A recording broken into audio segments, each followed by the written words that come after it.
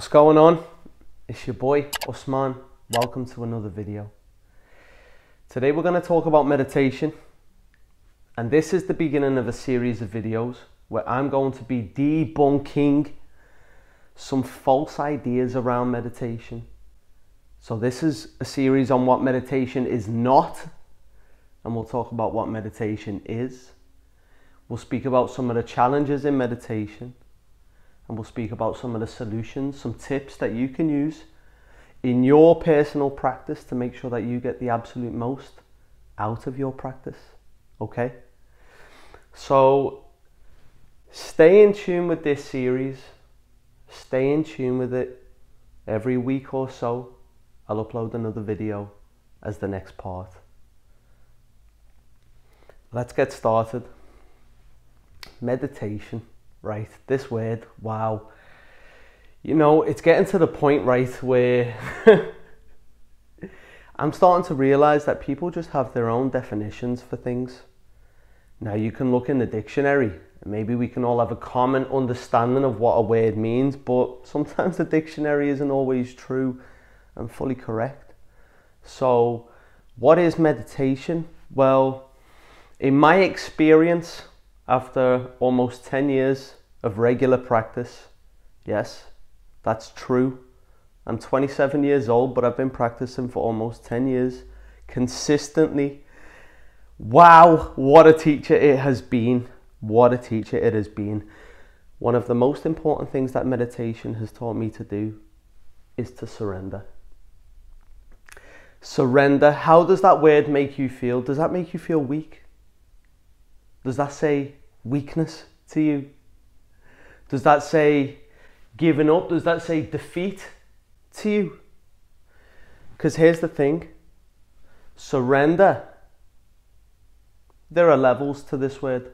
And if we apply it to this force, this divine flow of life that kind of just makes things work out when we choose to get out the way. This is what it means to surrender. It means to get out the way. It means to stop resisting. And why is that? Because another thing meditation's taught me so well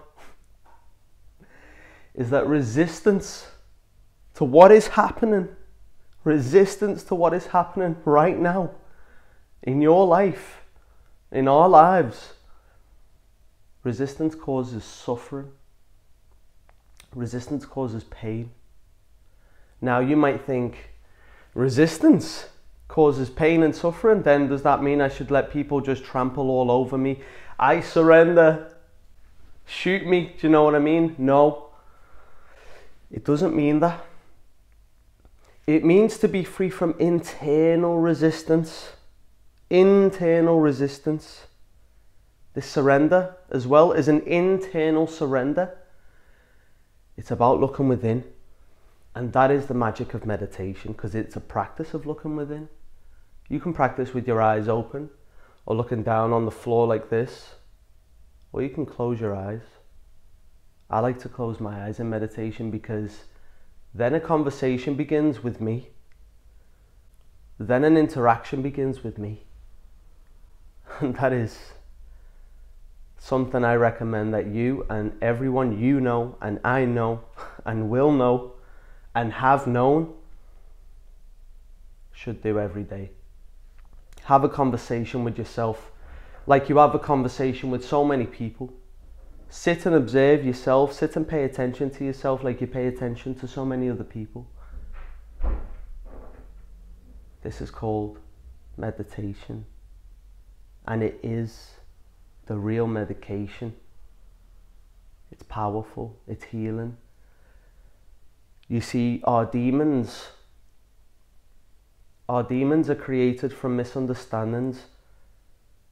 They're created from dark parts of ourselves that we haven't seen, that we haven't looked at, that we refuse to see. Maybe traumas that we developed, inherited or received from childhood or now, whenever, that we refuse to experience again.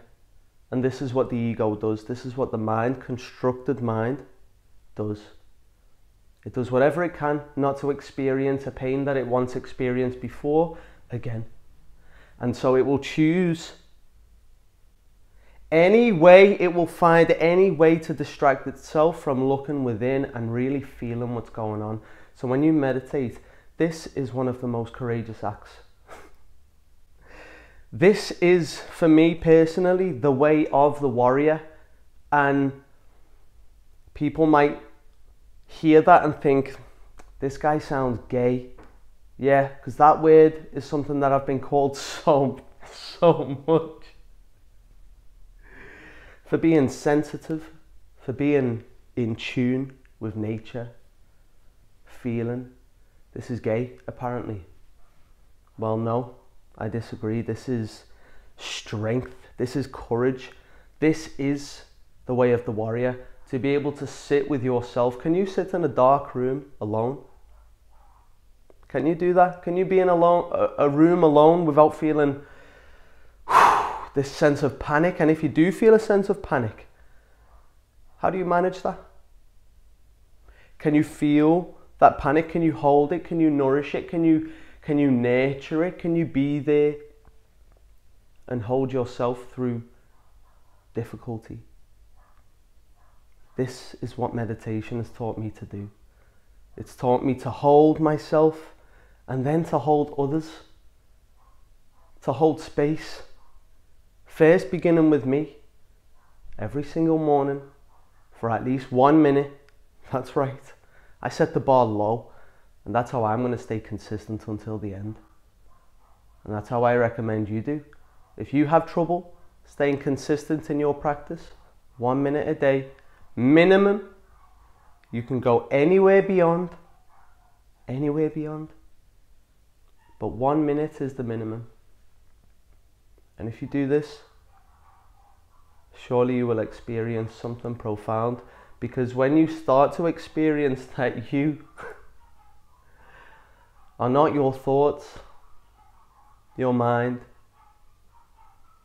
your personality, your desires,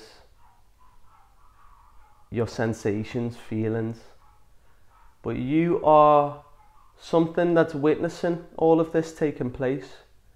Once you experience this, there's no going back. There's no going back. At least there wasn't for me when I first meditated. On that day, close to 10 years ago, I was laying down. My whole body, it felt like it was shining. It felt like it was on fire, but it wasn't a fire that hurt. It was a fire that felt like me.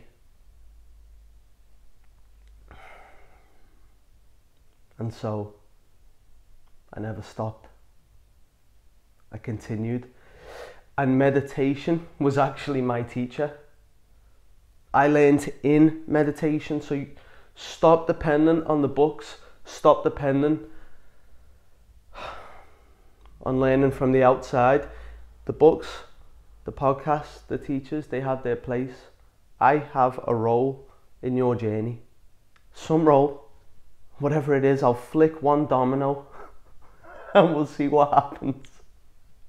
I'll light a spark and we'll see what happens. But the real learning, the real lessons come from within. So meditation is the teacher. And it has taught me to sit with pain. It has taught me to redefine what pain and discomfort really are, to the point where the line between pleasure and pain just becomes so thin sometimes.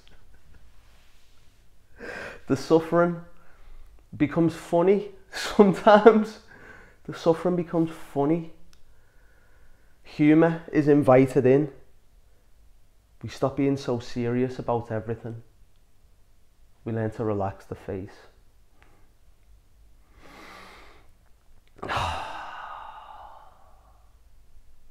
We learn how much we're judging others and how this is a reflection of ourselves. And I'll speak about that perhaps in the next video. The world of mirrors. Everything is a mirror. Everything is a mirror. People are mirrors for you to see where you're strong in judgment, where you're pointing the finger. But here's the thing, when you're pointing the finger, there's a mirror shining that finger, reflecting it right back at you. And that's what makes the difference, is someone that's willing to look at themselves, someone that's willing to meditate, someone that's not scared to do that, or someone that sits and does it even if they are scared, like me, so many times. So many times. I meditate because I'm scared. I meditate because I'm scared.